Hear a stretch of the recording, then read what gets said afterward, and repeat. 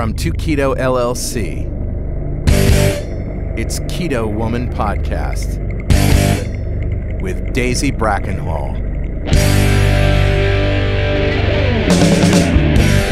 Hello Keto Lovelies, I'm Daisy Brackenhall and I've spent most of my life struggling with my weight and confidence, and I've always had a difficult relationship with food.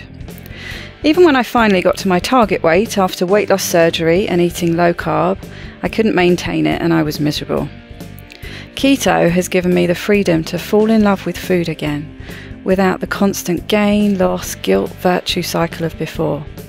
Health and happiness is where it's at now, running on fat. Welcome to the Keto Woman Podcast. Each week I'll be chatting to inspirational women, maybe the odd man, to discover the secrets to their success. I'm not a doctor and most of my guests won't be either, so we can't offer you medical advice. It's always best to work with your own doctor because they know you and have access to the bigger picture. This week's extraordinary woman is Carolina Cartier. Carolina was diagnosed with precocious puberty at only 3 years old and then PCOS at 13. Her weight climbed to 380 pounds, that's 172 kilograms, at its highest point. Working as a financial analyst, she was constantly tired, foggy-headed, short-tempered, and just downright miserable. She discovered the ketogenic diet in 2014 and lost 120 pounds, 54 kilograms, over 2 years. Even more surprising, after 19 years of no ovulation or cycles due to PCOS, she started cycling after only 4 months on keto. She is currently pregnant with spontaneous twin boys. Welcome, Carolina, to the Keto Women Podcast. How are you today? I'm wonderful, thank you. How are you doing? It's really good to have you here. I'm good, thank you.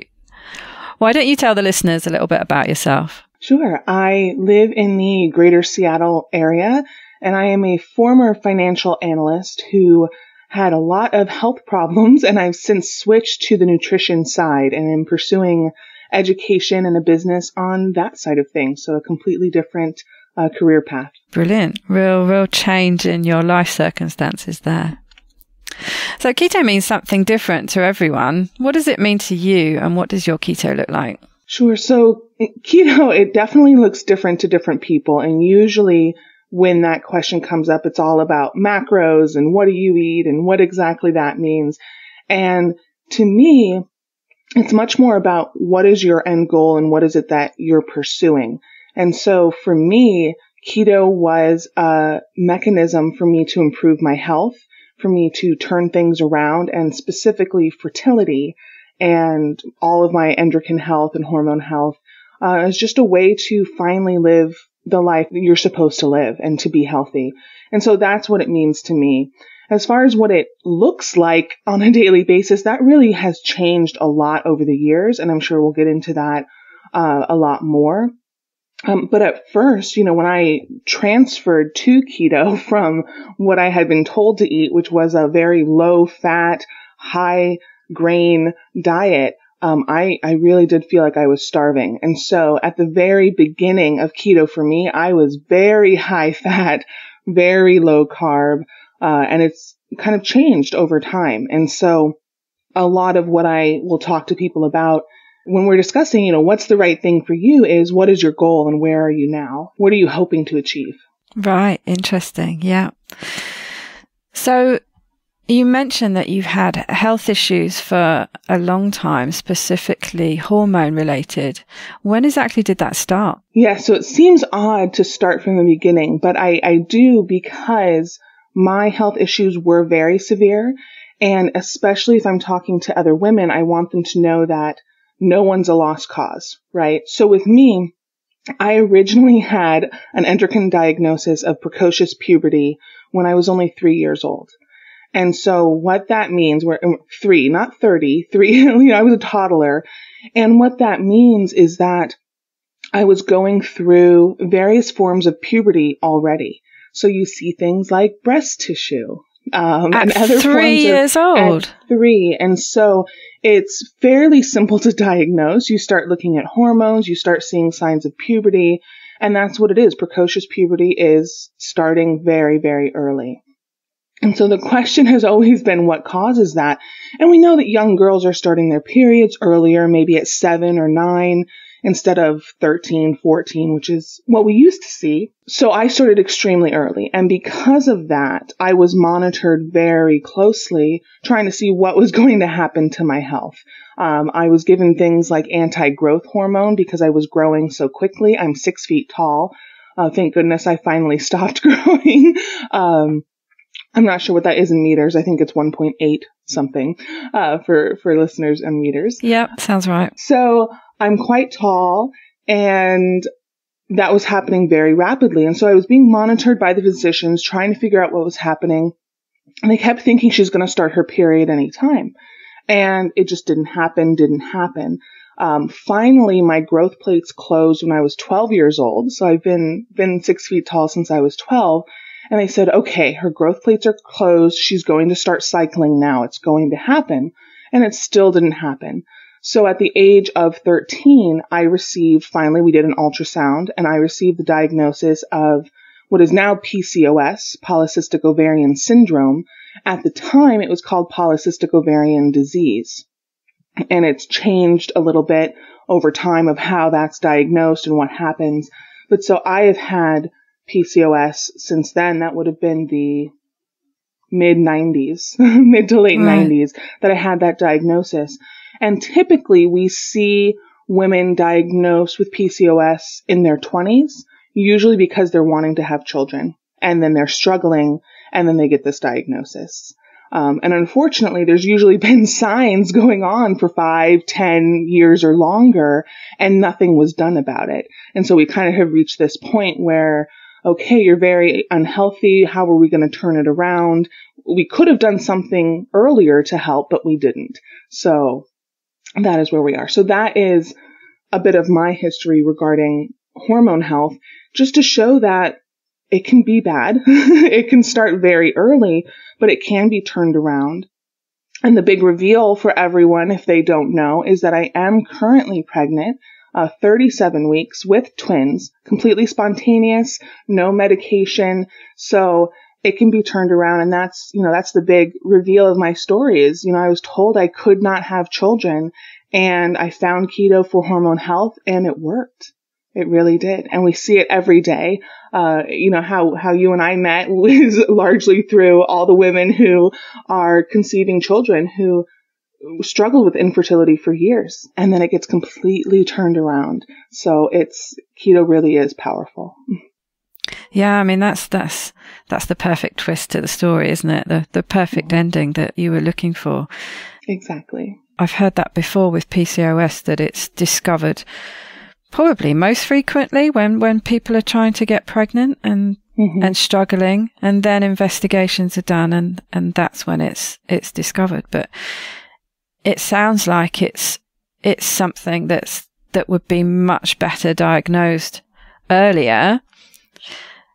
What are the earlier symptoms? How can we be aware of this and start to realize that potentially this is an issue we might have at an earlier stage, so we can start reversing it much sooner? Yes. So the most obvious symptom, and what usually happens, is that a woman will, through sometimes teen years or in her 20s, have an irregular cycle. And it's as simple as that. If you're not cycling on a regular schedule for you, whether that's 28 days or 30 days or what have you, if it's irregular, there's likely something wrong. And our modern medicine simply says, well, we'll stick you on the birth control pill, and that should take care of it. And intervening with your cycle hormonally does have a lot of lasting effects that can be damaging for women. And we do that. We stick young teens on birth control, and that could be masking the symptoms as well. So if you're not on a hormonal birth control pill and you're not having regular cycles, there is likely something going on that needs to be addressed. And we tend to leave it saying, it's not too important. You're not trying to have a baby. But it is important. This is a normal function of the body that needs to be addressed. And we wouldn't leave other things alone and say, it's okay. Yes, your blood pressure is out of control, but it doesn't matter right now. We would address it. And so the same thing with your hormone health. If something is wrong, it should be looked at and addressed. With PCOS, so there's a difference between a disease and a syndrome. And with PCOS being changed from disease to syndrome, it's now a little harder to diagnose. And so a syndrome specifically is more of a set of symptoms. And so there could be 20 different symptoms. And if you have some of them, then you get told that you have this syndrome. And so it could be 3, 4, 5 of the 20 different symptoms that you have. Like I said, lack of a regular period or amenorrhea is the most common. They could go on to check to see if you're ovulating, to see if you have anovulation, which is no ovulation, or if it's every couple of months. And that's typically diagnosed. You can check hormonally, but typically you would just have an ultrasound. And they can look at your ovaries and see what's happening. If you're not ovulating regularly, that's when we see what's called the polycystic ovary, which is really a bunch of follicles that started to develop, but then didn't fully develop. And so that is probably the second most common. You don't always develop an actual cyst. It's called polycystic ovarian. You may not develop an actual cyst, but we'll see, okay, your follicles started, but you didn't actually ovulate. So that's probably the second most common. However, a lot of physicians don't test these things. And I would say the complaint that a lot of women would have besides lack of a period would be things like extra facial hair. Right. Yeah. Which happens because you're having higher levels of testosterone, and usually higher levels of estrogen as well, and then no progesterone. And that low progesterone is due to lack of ovulation most of the time. And I wish I could be more concise. With a disease, it's saying we have these specific factors. There's this exact biological cause. It's a defined group of symptoms, and it's very easy to say, yes, you have this disease or you do not. And with PCOS, it's changed so much over time. And I actually think that that's a detriment to women. And there's a book that came out that even said, okay, there's type 1 PCOS and type 2 PCOS, because we don't have a clear definition of what does it mean. And some women may just have a hormone imbalance, whereas others may have an issue interfering with ovulation. And so my advice is if your periods are in any way irregular, start investigating. Is that why it changed from being called a disease to a syndrome? Because it was quite difficult to pin down and be exact about it. Why was that change in clarification? Yeah, I'm not exactly sure who decided and who made that call to change the name. I do think that with our modern food and with modern society, a lot of us, men and women, are having changes to our endocrine system, changes to our hormone health. And what has happened is we've just created this large bucket of, okay, something's wrong with you hormonally as a female, something's wrong with your cycle. I'm just going to call it PCOS. And that's my guess, is that we've changed it just so it could be more encompassing. So instead of saying you have some sort of idiopathic problem that we're unable to treat, we're going to call it PCOS and treat it all the same. And the treatment for most people, the standard care is metformin, which is because of the insulin component, which I didn't go into. And some women have that and some don't. So usually the treatment is metformin and a birth control pill. And they say, if you want to get pregnant, they'll say, come back, we'll take you off birth control, and we'll probably use Clomid, which is, to stimulate ovulation. Right. But that's not really a treatment in my book. We're not solving the problem. So it's not standard then. I certainly was under the impression that insulin resistance and PCOS did always go together, but that's not necessarily so. In my opinion, it probably should. So if I were to change PCOS back to a disease where you had defined symptoms, I would say that high levels of insulin probably should be included. Right. Because then we have a specific treatment that we can do. We can say, okay, your high levels of insulin, your hyperinsulinemia is interfering with the normal course of ovulation. And that is, that's the underlying cause that prevents you from ovulating, which thus prevents you from having progesterone, which thus prevents you from having a period, which is why you're unable to conceive. So then we have this very clear pattern. And that was very much my case. When we get into my health, once we started investigating my health history and this podcast is more about PCOS and in general. But what I solved with keto was my very high insulin. And we generally say it should be close to 5 on a level of fasting. Fasting insulin should come back at around 5 on your lab result. I tell people if you can at least get below 10, that's wonderful. Mine was above 70. So it was very, very high. So, wow. Now what I've learned over the years being in different groups for fertility or PCOS or trying to conceive or all of these different, Facebook groups and talking to other women is that many women are given the diagnosis of PCOS, but they say I have absolutely normal insulin. They actually have had it tested. Some women are given the diagnosis of PCOS and they ovulate. And so to me, that's very surprising. And again, this goes back to kind of this large bucket that's been created. So they maybe have high testosterone. And so the doctor gave them a diagnosis of PCOS.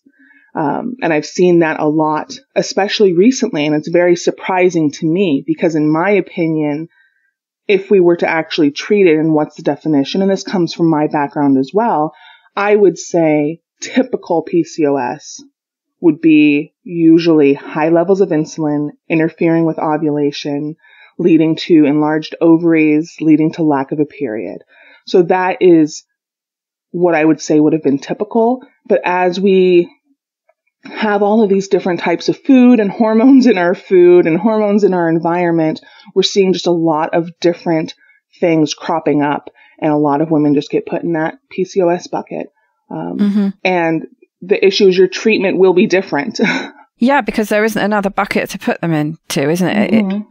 We're obsessed with having to have a label for something. And to a certain extent, you do need a label because the label sort of shows you how to treat that problem. I think it's more of a billing code, honestly. We need a billing code for that appointment. Yeah. Right? The doctor has to be able to say, I treated them for this. This is how it's going to be billed. And maybe it's just that there could be another syndrome out there that has yet to be named. I don't know. There could be another disease out there. But a lot of women will find that simply taking certain hormone producing foods out of their diet resolves whatever the issue was. Yeah. We'll probably be stuck with this PCOS bucket until there's another bucket with a different name for that small population that have been thrown into the PCOS bucket that actually need a new bucket of their own. And I guess we just have to wait for things to develop for these new labels to crop up. And I don't want to say there's, the severe cases and the less severe, because they can be just as damaging even if you are ovulating and you're unable to conceive. That's, just as heart-wrenching and difficult for you. But it may be that the treatment will take less time and it may be easier to resolve if you're already ovulating. It may be something smaller and you just need a little tweak. Whereas someone in my case who had anovulation for 16 years, from age 13 to 29, I did not have a single period. I did not ovulate even once. And so it was not until I started a ketogenic diet that I started ovulating. And that's weird to say, you're talking to your lady friends. When did you start your period? Oh, 12, 14. Oh, I was 9. How old were you? 29. 29 when I started my period. Which again, just goes to show there is no lost cause. It's amazing what changing your diet can do. And that's what it did for me, which led to a now healthy pregnancy and spontaneous twins, to go from never ovulating and then I ovulated double. So there you go. Yeah. And then end up with twins. Yeah. Yeah. I'd like to see young women, girls, really it being stressed how important period health is. As I think I mean, I can remember what it's like. Periods are just, they're just a nuisance. Then, they're not something that you're bothered about. Great. If I'm not having them as often for a lot of girls, that's just handy because they're an absolute pain. But I think to have it really explained how important it is for their health, not only in the future for fertility, but their all-round health, while they're still young, as they're growing, it just seems absolutely key to women to get their hormonal health as optimal as possible. I would agree wholeheartedly. And it's unfortunate that a lot of the birth control that comes out now prevents a period. The hormonal birth control. We have things that implant in your arm. We have, uterine implants that are hormonal that are meant to stop your period. And it's unfortunate that likely when everyone's so excited, oh, I don't have to have one, they may have been having painful periods. They may have been having clots or other issues. And those are things that should have been addressed. And I hear this from women who had normal cycles, who went keto. All of a sudden they're saying, wow, my period's actually less painful. It's not such a big problem.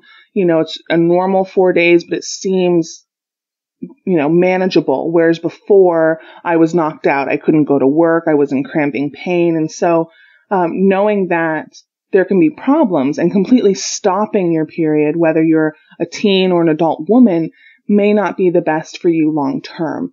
And so, when people ask me, other women, well, what birth control would you use? I generally recommend a physical block. Jackie Eberstein in the keto world recommends that as well. There are physical blocks for both the woman and a man that they can use as safe and effective birth control that's not going to affect your hormone health long term, because you never know. And, whether your plan is to have children or not, interfering with that cycle doesn't seem right to me. It doesn't seem like the normal course of health to me. And we're finding more and more that hormonal birth control can lead to a lot of other health issues down the line. So we know that some of the immediate things could be severe life-threatening blood clots, for example, issues with your blood pressure short term, and long term we're finding things like cancer that can happen if you're interfering with your cycle hormonally. So, you can go online and look at the long list, and they're on the package, they're on the insert. We know that this can happen, but we're so desperate to either reduce our cycles or just need an effective form of birth control that we're using these products and we're told that they're safe. But just me personally, I say go for the physical block, do what's right for you in the end. But someone who has recovered from a severe endocrine disorder, I highly caution against preventing what comes naturally. Right? It's there for a reason. Yeah. So what are we talking about here? Obviously condoms, but are there any other things that can be used? Are there forms of the coil, for example, that are effective and safe? Yeah, there's the copper IUD. So a copper IUD has no hormones in it. It's just physical. Right. And so it helps, at the end of the cycle to make sure you will indeed have a period, that you will not, maintain a pregnancy. And so that's one option. Condoms, diaphragms still exist. I'm not super well versed. I'm pregnant, so I was not attempting to prevent pregnancy. But yeah, if you go to your doctor and say, I'm looking for a physical birth control that is not hormonal in any way, what are my options? There's things coming out all the time. So right. I would look at that, because obviously, I don't want to say women can't have that as an option, but I also don't want you to suffer some of the side effects of hormonal birth control. So finding the right place that you're getting what you need without causing any damage, long-term damage potentially. So that was a long time that you didn't have a period. Did you say 16 years? Yes, age 13 to 29. Right. So 16 years. And so what was the treatment and the things that you tried during that time to get your periods back? So I had the pretty much standard of care, which was metformin. and I was put on a very high dose. It was 1,500 milligrams per day, which was taken as 2 750 milligram slow release pills per day, very large. So I was on a high dose of that, and they hadn't even diagnosed me with hyperinsulinemia, which is interesting. So what I had always been told is we find that it works. So here's metformin. We don't really know why. We do know why. The purpose of metformin is to help with insulin sensitizing, although it didn't seem to work for me. And it has some pretty severe GI symptoms at that dosage. So depending on your dosage level, that is another medicine that has some very dangerous long-term effects. And it says that, especially, for things like the liver, it's changing how you metabolize carbohydrates, which no one ever said if you eat less carbohydrates, you won't need that. So no one mentioned that. Exactly. There is another, Here's another method. Instead of, eat all this bread and take this pill, how about just don't eat the bread? So my standard of care was metformin and a birth control pill. But as a young teen, I was not very good at taking the pills, I'll be honest. I was not great at that.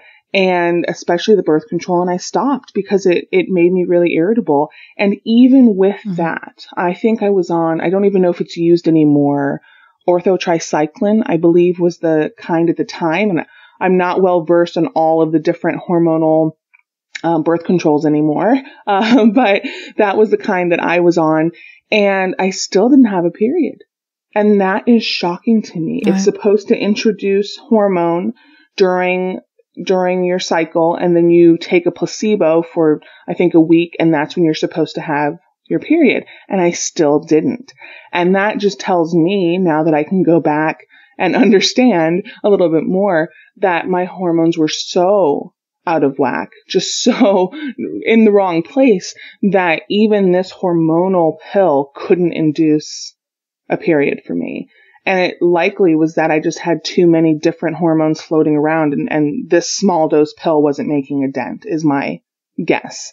So that was really interesting that, even taking that, it wasn't solving the problem. And I know because we went and had ultrasounds throughout my teen years and then also in my 20s.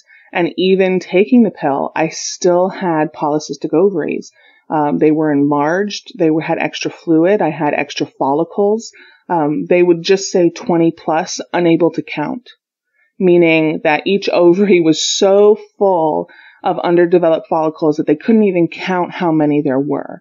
And you think about that, you're having, one a month or one every other month. And this was years and years that mine had been building up. So, the medication made no change for me at all. And I stopped taking it in my 20s because of that. I just said, this is not worth it. I have side effects and symptoms that I don't like. Might as well reduce that and just live with the symptoms of PCOS. I was going to say, when you're going for your checkups and you're having your scans and they're seeing that what you're doing isn't working, it doesn't sound like they gave you a better alternative. It was just a case of, keep taking the pills and maybe miraculously something's going to change. Yes. That is exactly what happened. And I think we know the definition of insanity. And we keep doing the same thing, and nothing was changing for me. And it was, once you want children, come to us and we'll look at our options. Why can't we look at them now? Yeah. I want to be healthy now. Yeah. So, and I was fortunate. I did eventually stop going to doctors. Because my weight was also out of control. And so I always talk about health, because to me, that is why I went to keto, is that I wanted to be healthy. And yes, I was very overweight. I'm 6 feet tall. At my highest weight, I was around 380 pounds. You'll have to convert that for me. I'm sure it was many, many kilograms. So very high. And that is way past morbidly obese, right? A very unhealthy weight. And I couldn't do anything. And the doctors would also put me on these specialty, low calorie diets. So like I said, it was all low fat. high heart healthy grains, right? We're talking baked chicken, baked fish, lemon only, nothing else. There wasn't even a mention of vegetable. It was just, have that with bread kind of discussion. But they were reducing my calories quite severely. And I think that only made my hormone health worse. I would be put on a 1,200 calorie diet or a 1,000 calorie diet. And in my former life, I was a financial analyst. I'm good with numbers. I'm great with data. Give me an Excel spreadsheet and I'm happy. I was tracking everything and I was not losing weight. So when we're told that weight loss is as simple as a caloric deficit, I scoff a bit. I laugh at that because I was in a caloric deficit as defined by the medical community per what my energy expenditure should have been. I should have lost weight on a low calorie diet. I did not. I gained weight. So there's a lot to be said for that when we look at keto and when you ask, what does keto mean to you and macros? There are different groups with different philosophies. And I have been told directly by some of these groups that I must have miscalculated. I must have not properly recorded what I was eating because there's absolutely no way that with an increase in calories that I could have lost weight. And when I went keto, I increased my calories. I started eating a lot of fat, which I think is what my body needed for hormone health. And I ate very low carb and I ate what I call moderate protein. And the big difference between all these groups, usually everyone says, okay, low carb, about 20 grams or so. Most groups agree with that. The big debate is how much protein to fat you should have. And that changes. Yeah. And we've even heard on your podcast, some women say I need reduced plate fat and higher protein. I needed much higher plate fat. Let me tell you, I needed a lot and I started feeling better immediately. And my caloric intake did increase. And so instead of arguing with people about how I recorded it and whatnot, I now just refer them to Smash the Fat, which is a website. And his name, I believe, is Sam Feltham, where he did a 21-day, 5,000 calorie experiment. And this is a somewhat lean gentleman. I know that one. Yeah, he increased his calories to 5,000 on a ketogenic diet. And his waist circumference went down. He lost body fat. He has pictures. He recorded it. So I'm like, you know what? I'm not going to argue. This is what worked for me. And my hormone health improved. And over time, what I've eaten changed. Now I eat much more intuitively. Been tracking everything so closely. But I've been ketogenic for over 3 years now. So for someone starting, perhaps tracking might be the best option. But it just goes to show that it changes. It's not just calories. If you look at his work, you look at examples of people like me who did increase calories and lost weight. We see that. And when I went ketogenic, I had lost a little bit of weight. I was 320 pounds. So that's the picture, that I have as my profile picture. I was 320 pounds. I was at a wedding and literally the next week was when I went ketogenic. And I lost 120 pounds in that time. It was about 2 years or so that I lost that weight. And that was with a pretty high caloric intake. I definitely was not dieting. And while my exact macros changed over time, it stayed ketogenic and I still eat fat. And that works for me. But if you go to a group that says, no, you absolutely cannot eat plate fat, if you're not feeling well and you're not seeing progress over, a month, 2 months, maybe that's not the right approach for you. Maybe it is, maybe it isn't. I've seen a lot of different things work for different people. That's the thing. It's different things work for different people, but also I think specifically for women, different things work for one woman differently at different times of the month. We operate on this cycle. It's not consistent. It's not the same thing every day like it tends to be for the male hormone system. The female hormone system is on a cycle and it changes. So it makes sense that one week perhaps you're going to feel that you need more protein, so eat more protein. Another week, it's going to be all about the fat. And it's a case of just finding what works for you. I say that so often, what works for you, but that really is what it's all about, isn't it? I agree. And it's challenging because when you're working with individuals, maybe they, if they're wanting coaching or they're wanting advice, I would say 9 out of 10 people want an exact regimen. They want a meal plan to follow. They want exact macros. They want to know exactly what to purchase and what they're going to eat every single meal of every single day. And that's very challenging because that's just not how the human ever would have lived, right? Mm-hmm. It's accessible today because of grocery stores and because of methods of cooking and freezing and preparing, but that's just not how we've ever lived in history. And you are exactly right. There are days, I would say, you could say week, you could say by day. Sometimes it's by hour. Sometimes I'm just really hungry and sometimes I'm less hungry.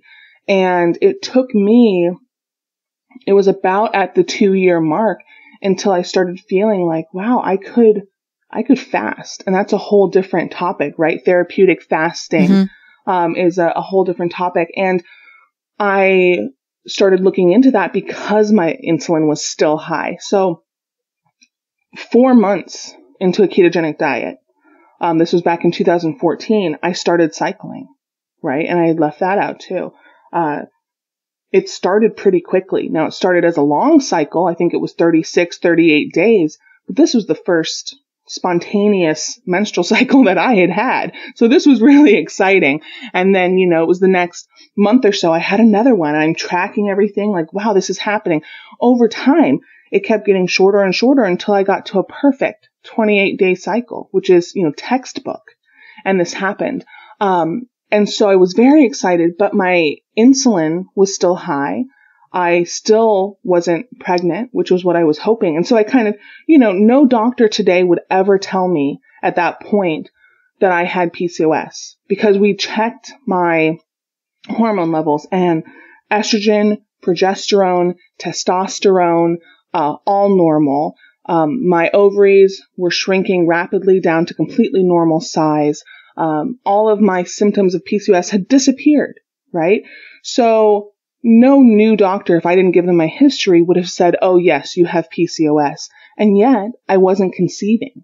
So when we talk about those different buckets, it's like I probably would not have been diagnosed at that time. And yet I was in that infertile area where, a year goes by, I have normal cycles and I'm still unable to conceive. So I focused on something I could focus on, which was, okay, my weight's already down, but my insulin is still high. So I'm going to look at ways that I can reduce my insulin. And so I started looking at the work of Jason Fung, Dr. Jason Fung, as we know and love, about fasting. And that came down to a mental game. I realized that I'm not going to go back to my old ways of starving myself, which was what, prescribed starvation from the doctors of my caloric requirements where they said, 1,000 or 1,200. And that's not very much for someone who's 6 feet tall, let me tell you. And so I refused to go back to forced starvation. But as I read his work and his science and research, I realized that it is normal and natural to have periods of fasting and feasting. And I thought, okay, I might start trying this. And I had dabbled a little bit with intermittent fasting simply because I wasn't hungry for breakfast. So I might have skipped breakfast, but I hadn't looked into anything longer. And so I just started thinking, I'm really going to pay attention to my hunger signals. And I'm going to see if I'm really, truly hungry when it's lunchtime. And if I'm not, if I'm eating because I like to eat, or I'm just eating, because the clock says it's time to eat. It's lunchtime, yeah. Right, it's lunchtime. If I'm not hungry, then I'm not going to eat. And over time, it took a little while, but over time I started skipping more meals. But I would feast when it was time. Like dinner would come around and be like, oh, now I'm hungry. Now I'm going to eat, over 2,000 calories at dinner. And I would do that. And I immediately saw results in my insulin levels going down. It was pretty quick. And at the time I was working with a naturopathic doctor. So I had left kind of more allopathic MD medicine. She was more on the natural side, naturopathic medicine. And so she was happy to test whatever I wanted tested, anytime. And so we saw my insulin dropping pretty rapidly. And so I got to the point where 24 hours or 36 hours became normal to me to fast. And, I could eat one large meal a day and feel fantastic. Now that is not something that I would have enjoyed at the beginning.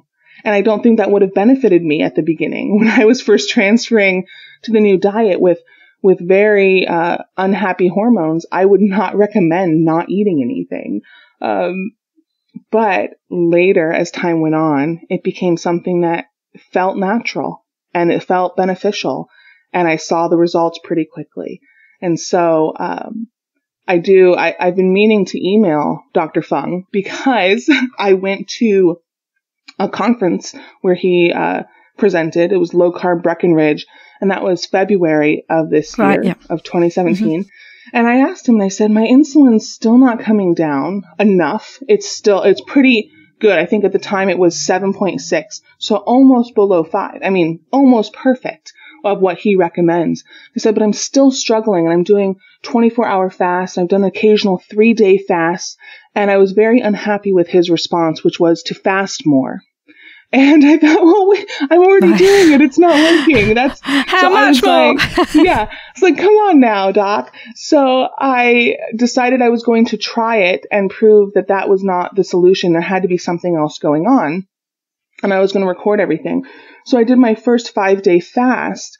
And it just so happened that I ended up conceiving my twins on that 5-day fast. So there you go. I have to, I attribute that to Dr. Fung. I have not emailed him that, but I've told other people that happened and how funny.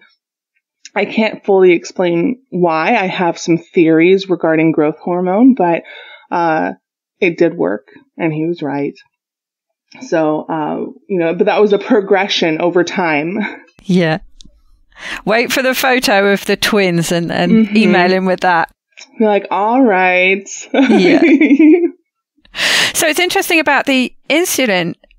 Presumably it came down a bit on keto, but just not enough, or did it not come down at all? So it had reduced. That was me being picky. So it had reduced quite a bit. So again, when I started, I was over 70, which is severely high. And I have a picture of that, showing the lab result that my A1C, I believe, was a 5, which is considered normal, millimole. Mm-hmm. My fasting just glucose for the morning, which we do in milligrams per deciliter, I believe, was 90, which again, pretty normal.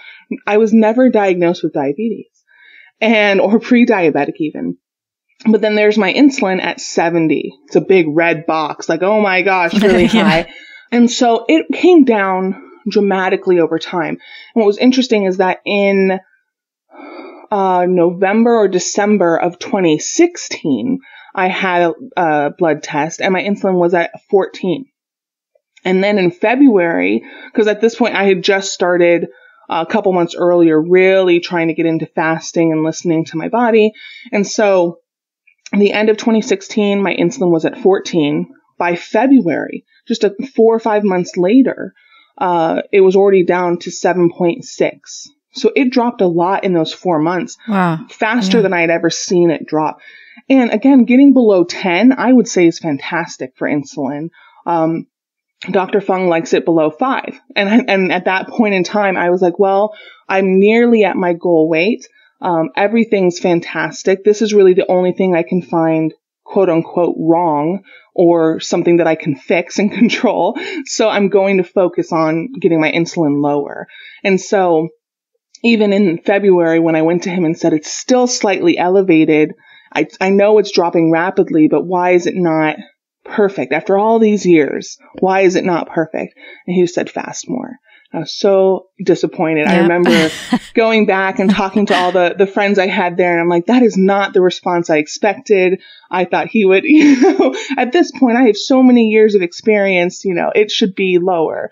But it was true. It just needed more time. And some of us do. I mean, I was 2.5 years into keto when I conceived my twins, 2.5 years. Mm-hmm. And again, I was a pretty severe case. And I feel for these women in the groups that we go into. They are like me. They have been trying to conceive or fix their hormones for maybe 5 or 10 years. And then 4 months into keto, they're like, why am I not pregnant yet? And I realize that we want it to be instantaneous, but it isn't. It is kind of that miracle worker. I do occasionally feel like keto is a panacea for all health issues. But it does take time. The body is healing. It's not a magic pill. It's providing the environment so that your body can heal itself. And that takes time. And I just wish that the medical community had given these women the tool earlier. Because at this point you're saying, I've been waiting for 5 years already. I don't want to wait any longer. And you just have to say, I know it's frustrating. I wish you had started this 2 years ago, because then by now you may already have your little baby. So I wish that were the case. For me, it took several years. And I am now, I started keto when I was 29. I am now 32 and having my first children, which is not extremely late in life. But for someone who wanted children for many, many years, it was hard. I had that 10-year wait mm-hmm. of, will I ever have a child? And that was very difficult.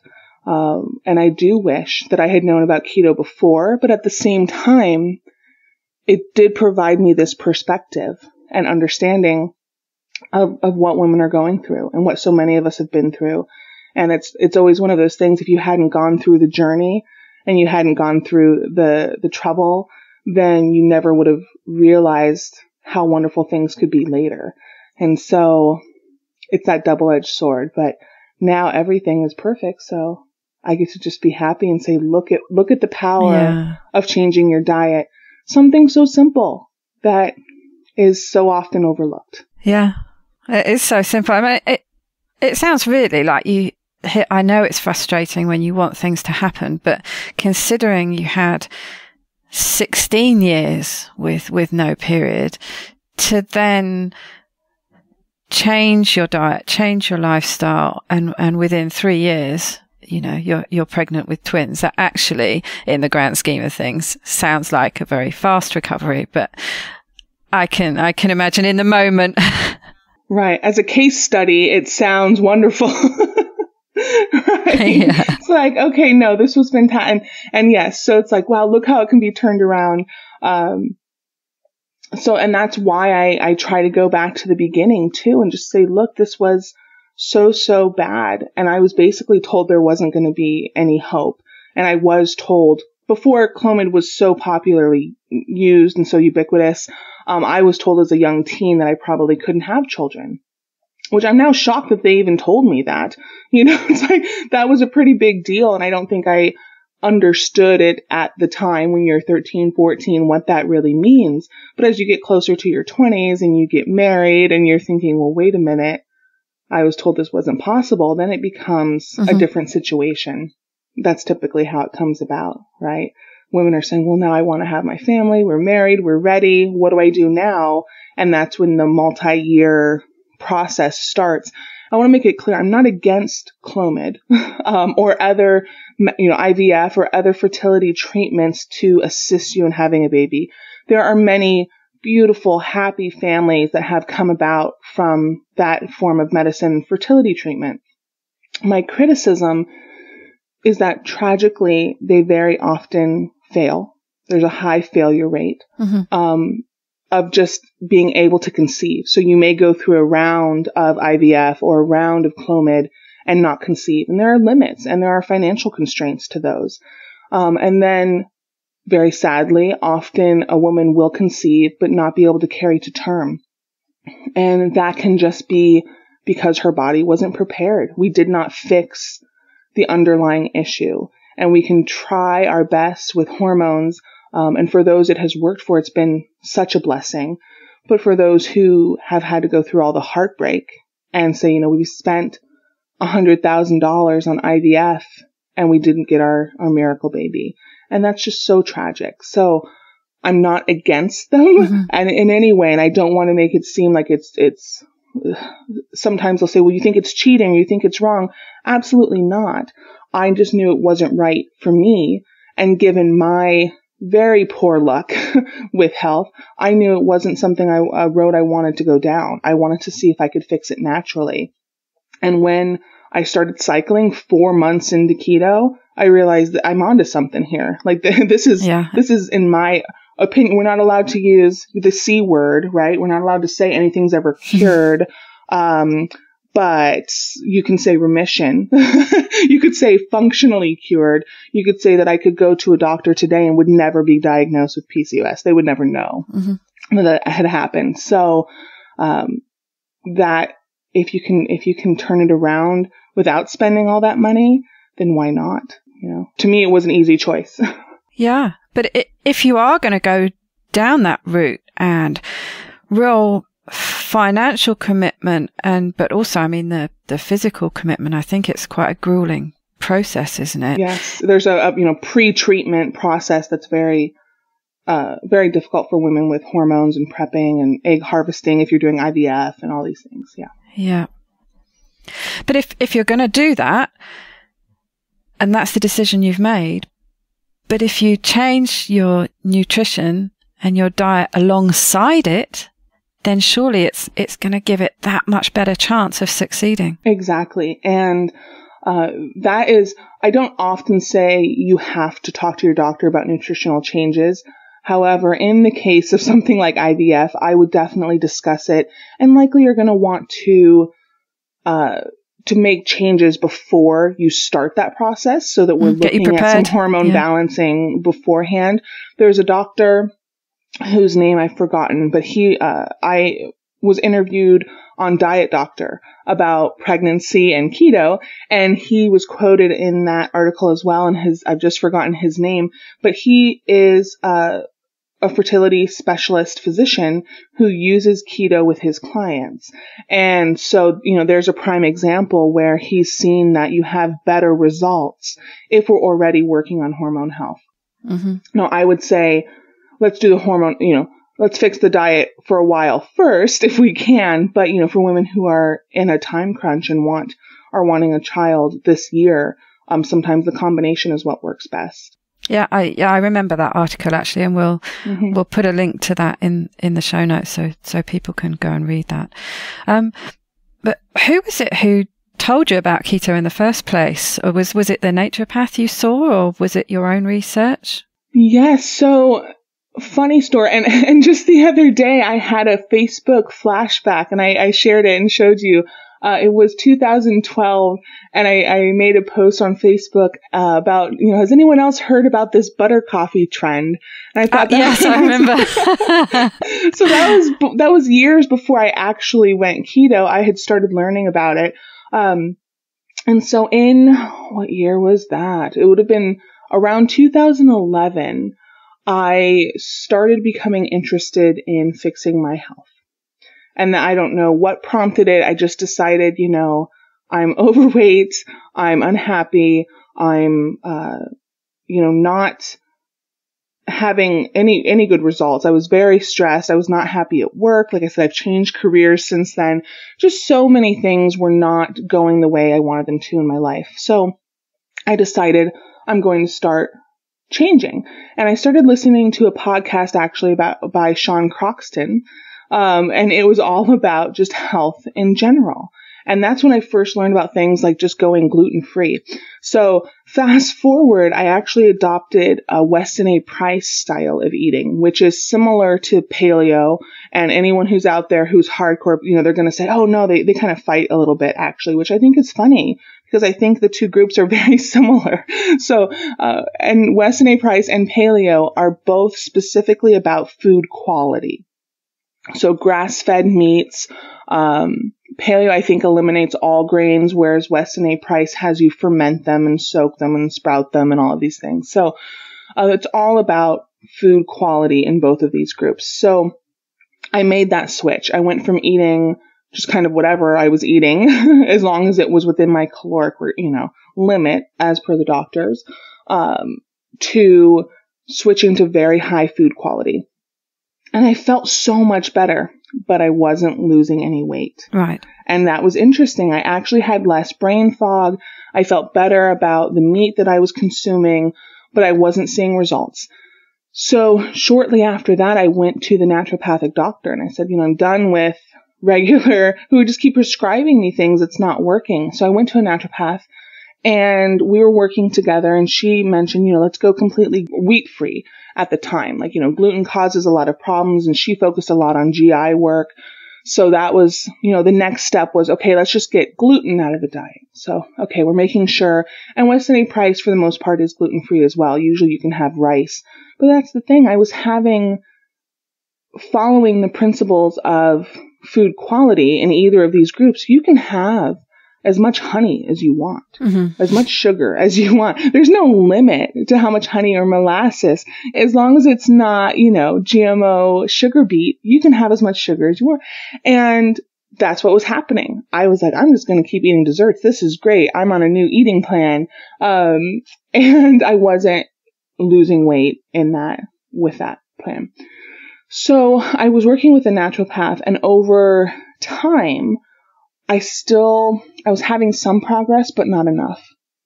So what eventually happened in 2014 was that I ended up going on disability leave.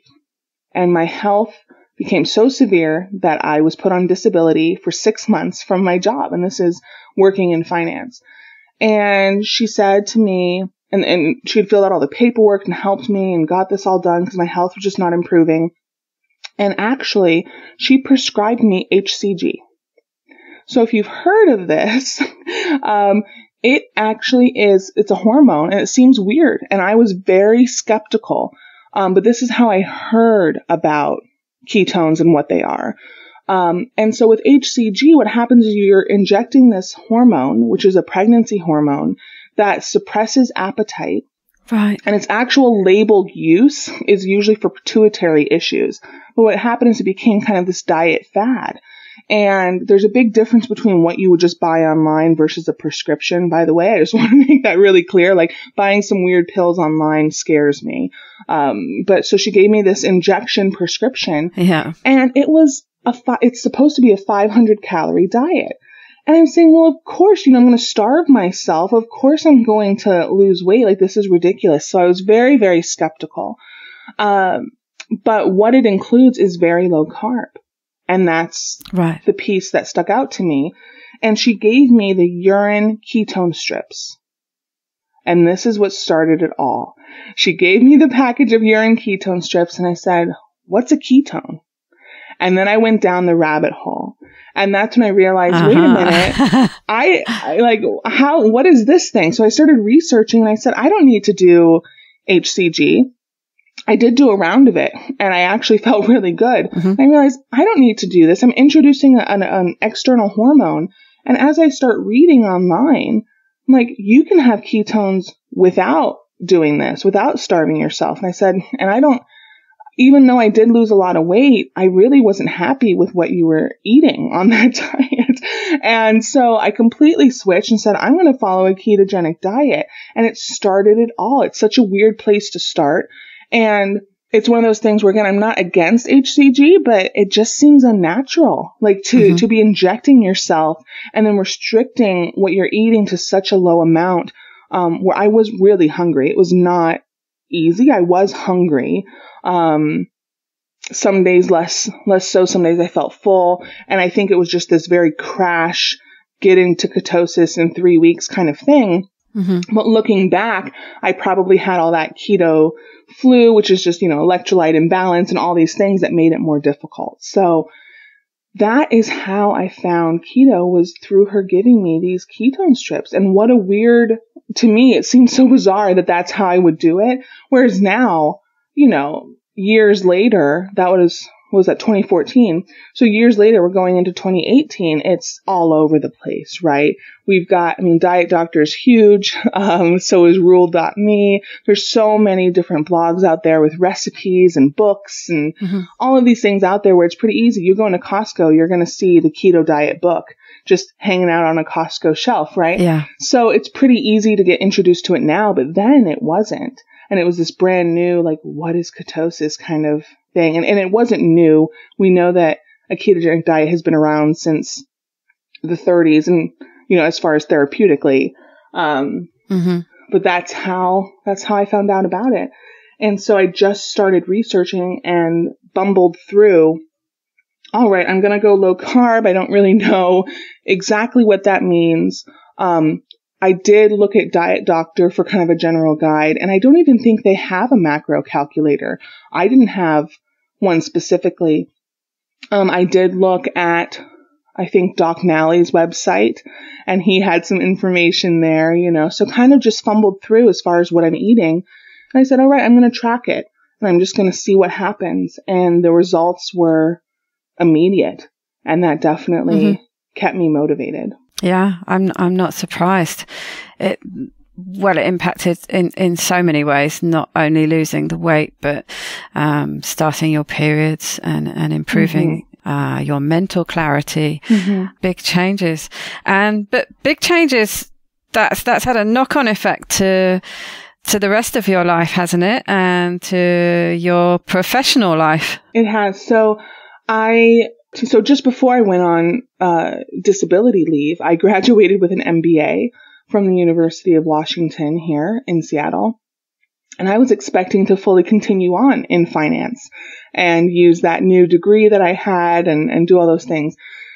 Then I went on disability, and I had to really realize that I was not in the right place for me. It's long hours. It's, finance is difficult work. And I had worked in New York at an investment bank before that as well. And so before I came back to Seattle. And so that has all changed. And I was recently accepted to Bastyr University to get a master's in nutrition. Right. And so that was supposed to start a couple months ago. I deferred for a year due to pregnancy. Yeah. Oh, I was going to say, well, why on earth would you do that? Yeah. So I will be starting in fall 2018 now instead of this year. Because I over the time that I've been doing keto and losing weight and all of these things, I took all of the prerequisites and realized that I need a different career path, something that really means something to me. And so I'm going down this path. My goal is to actually continue on to a PhD. So I am hoping that will happen. Now, over this very long process, I realized that I would like some sort of fulfilling career outside of just going to school, have something and help other women, other people. But my heart really does fall to women who are struggling with fertility because I have been there. And so just before I conceived, I started a business this year called Revo Wellness. And I have a website, revowellness.com. And the idea was to provide coaching on a ketogenic diet, how to execute that. And I originally was planning just to see people in person, and quickly learned that it was going to be not only easier for me, but also that others wanted more online coaching. So using video chat or those kinds of things, or by phone. So it's kind of evolved over time. And then with the pregnancy, I thought, well, how am I going to keep this accessible and create something meaningful for other women? So I have, coming out in 2018, the plan is a fertility boot camp of sorts. It doesn't have an exact name yet. That will be regarding fertility and PCOS. And it's not fully flushed out, but I'm looking at things like recommended lab tests before you're doing dietary changes to help properly diagnose where your hormones are, how to execute a ketogenic diet specifically for hormone balance.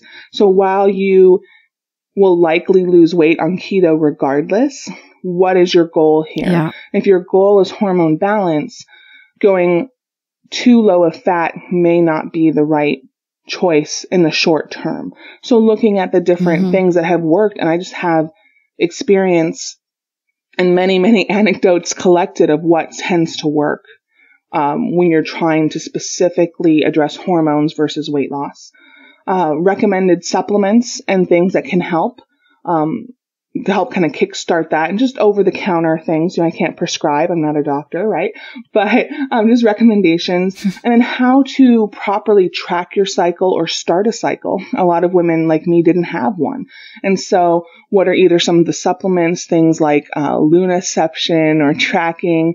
There's a lot of confusion around, am I ovulating or not? So how to track that at home. And then probably some, weekly Q&A sessions around that, like troubleshooting and all of those things. So just kind of a fast track on how to get your fertility revved up, how to get that going, because it's such a common problem. And that's, where I am, my niche, and where I'm talking to different women, that's the problem they're facing. And so I'm trying to get that program together so that in 2018, we have something somewhat regimented.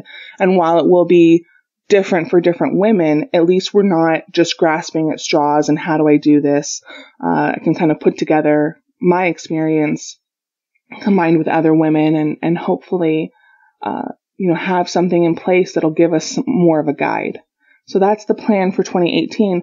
Very, very different, let me tell you, than investment banking and mutual funds. But it's something that means a lot to me. I've had great success, and I just want other women to have that. You see the joy and excitement of overcoming fertility issues. And it's for a lot of us, it is kind of the bane of your existence. It becomes all consuming, something that you think about every day, and it's very overwhelming. And so reducing some of that stress can only help. And, finally having a solution, saying, I'm not going to do this by taking a pill that doesn't seem to be doing anything, but I'd like to actually see some results. And so that's the plan. Coming soon to 2018.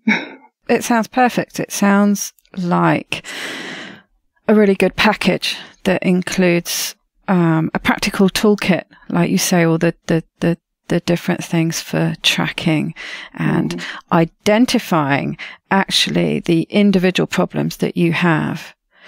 And then alongside that, some articles and advice and plans to follow. Then the more individualistic side of it with the Q&A, your experience. So the person that these people will be dealing with is somebody who's been through it themselves, which always helps. And it sounds fantastic. And with all that, this is something you're passionate about. It's something that means a lot to you, and it's helping women out there who very much need it. It's, this is a service that lots of people really desperately need. So it sounds like a fantastic plan, and I wish you all the best with it. It sounds like you're going to have an extremely busy next couple of years. You've not only got twins coming, you're going back to school, setting up a new business. I mean, wow. Good luck with all of that. It's a lot. I have a very supportive partner, thank goodness, who has been fantastic, through all of it and helping me get things going. And, he saw the change. I make a joke to a lot of people. So when I first went on keto, and people say, well, how do you know it was working before your period started? And I said, well, because about 4 to 6 weeks in, my husband says to me, you yell a lot less. I realized, wow, you're right. I am a lot happier. And it didn't take very long to start seeing those changes. And not only was I happier, I think it was largely hormonal shifts happening. But, I wasn't hangry. I wasn't starving. I was just better with life. Everything started turning around. And I just use that quote from him because it's so true. Absolutely. And who wouldn't want that, right? Who wouldn't want to be happier and have their friends and family being like, wow, like you've really turned a corner. Yeah, we like you more now. We like the new you. Well, it's been absolutely fascinating talking to you today. I've really enjoyed it. Perhaps we could end up with your top tip for the listeners. Yes. So we discussed this, and I wish I knew whom to attribute the quote, but there's a quote that I love, and I use it all the time. And it states, a year from now, you'll wish you had started today. That's brilliant. And I absolutely love that mentality, whether we're talking diet or treatments or anything in life. Starting now is always going to be beneficial. Just try, just start. You may fumble through whatever it is, but especially with keto, there's not going to be a detriment to giving it a go and learning something now. And, you know, again, if I had learned about keto in my teenage years, I probably would not have struggled so severely. And so give it a go. Start now. You won't regret it. Brilliant. I think that's fantastic. And I often use a similar thing to say to people, but sort of coming from the other direction. When people are struggling in the moment, when they're talking about stalls in weight loss, for example, or things aren't going as they planned or as they hoped, I say to them, just pull back out and think of the bigger picture and just imagine what it's going to be like a year from now if you keep chipping away as you are now. And that's what I used to say to myself when I was getting frustrated with my weight loss or lack of it. I just thought, well, just keep going, because this last year has gone really quickly. So this year coming will go really quickly, and just imagine where you're going to be a year from now. So I think it's great. That makes me think of a second tip would be then to take pictures. Oh, yeah. Oh, I wish I'd done that. I'm so disorganized. I certainly planned to from the start. I was going to take pictures every month in the same clothes, and and it was going to look great. No, I managed to take about 2. Yeah, because when you're saying that, when you take back, like, okay, wait, no, I really have made a lot of progress. Pictures will help. And I don't know anyone who's, when they're at their highest weight or weight they're not comfortable with, who wants to pose for a full body picture. You don't have to show anyone. You don't have to do anything. But no, exactly. A year from now, you probably will want to show someone and say, look, this is where I was and look where I am now. So that's my second very practical tip, is just take photos, hide them if you have to, lock them on your phone, but you will be happy to have them once your body has transformed and you realize, wow, look what I've accomplished. Yeah, you really wish you'd taken them. I think, Siobhan in the Facebook group, she posted a fantastic line of pictures the other day, which I think was taken every month since she'd started keto, and it was fantastic. It just looked so great. I thought, I wish I'd done that. Brilliant. Well, thank you so much for talking to me today, Carolina. It's been a pleasure. Thank you. Thanks for having me. To get the resources and links from the show, please go to www.ketowomanpodcast.com. Do you want to be one of my extraordinary women? Maybe you've an idea for a show, a topic you want to hear about. Let me know how I can tickle your earbuds by dropping me a line at daisy@ketowomanpodcast.com.